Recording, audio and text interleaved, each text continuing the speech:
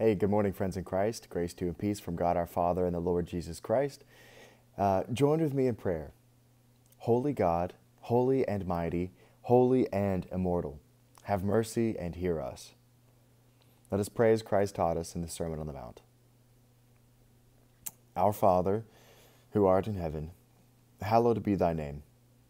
Thy kingdom come, thy will be done, on earth as it is in heaven.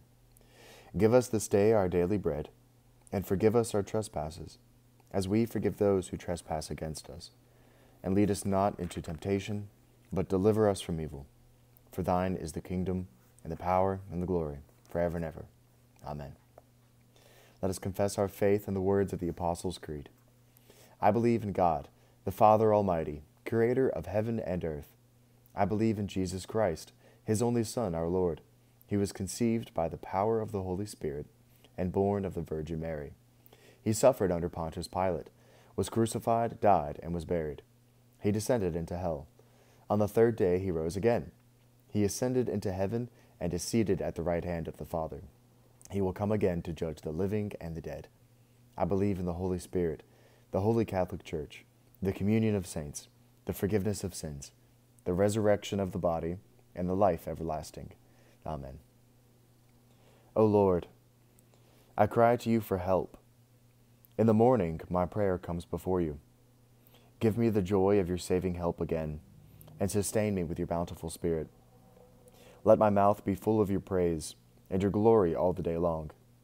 Every day will I bless you, and praise your name forever and ever. Awesome things will you show us in your righteousness. O God of our salvation, O hope of all the ends of the earth, and of the seas that are far away.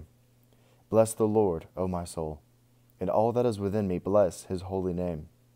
He redeems my life from the grave, and crowns me with mercy and loving kindness. Lord, hear my prayer, and let my cry come before you. Let us pray. Almighty and everlasting God, increase in us the gifts of faith, hope, and charity, and that we may obtain what you promise, make us love what you command, through your Son, Jesus Christ our Lord and our Savior. Amen.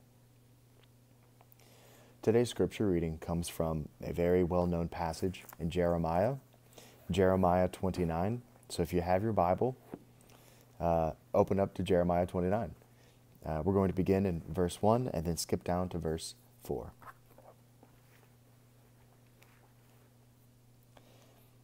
This is the text of the letter that the prophet Jeremiah sent from Jerusalem to the remaining exiled elders, the priests, the prophets, and all the people Nebuchadnezzar had deported from Jerusalem to Babylon. This is what the Lord of armies, the God of Israel, says to all exiles I deported from Jerusalem to Babylon. Build houses and live in them. Plant gardens and eat their produce. Find wives for yourselves, and have sons and daughters. Find wives for your sons, and give your daughters to men in marriage, so that they may bear sons and daughters. Multiply there, do not decrease. Pursue the well-being of the city I have deported you to. Pray to the Lord on its behalf, for when it thrives, you will thrive. For this is what the Lord of armies, the God of Israel, says. Don't let your prophets, who are among you, and your diviners deceive you, and don't listen to the dreams you elicit from them, for they are prophesying falsely to you in my name. I have not sent them. This is the Lord's declaration. For this is what the Lord says, when 70 years for Babylon are complete, I will attend to you, and will confirm my promise concerning you, to restore you to this place.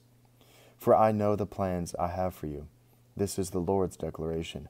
Plans for your well-being, not for disaster, to give you a future and a hope. You will call to me and come and pray to me, and I will listen to you. You will seek me and find me when you search for me with all your heart. I will be found by you. This is the Lord's declaration. And I will restore your fortunes, and gather you from all the nations and places where I banished you. This is the Lord's declaration. I will restore you to the place from which I deported you. The word of the Lord. Thanks be to God. This passage is really, really awesome, and a lot of times you'll see it on journals or maybe a Bible or a notebook or something like that. And it's a promise, not just to the ancient Israelites. I mean, and that's why we have it on these books and stuff that we use today. It's not just a promise to the ancient Israelites. It's a promise to all of God's people, that we live in this world as aliens, as people that are foreigners, people who might be citizens of a nation, but where our true citizenship lies is in the kingdom of heaven, is with God, through Jesus Christ our Lord. And it's in His kingdom where our citizenship truly matters. And one day, He will call us from this land where we are exiles, and He will restore to us everything that He's promised us in Christ.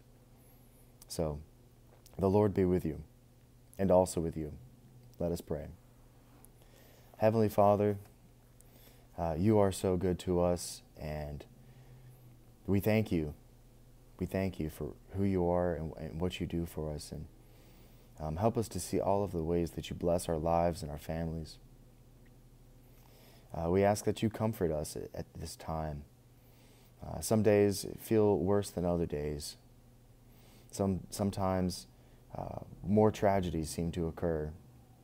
And we ask that You comfort and bless all of those who are going through various trials at this time. We ask that You restore those who are feeling lost or have lost.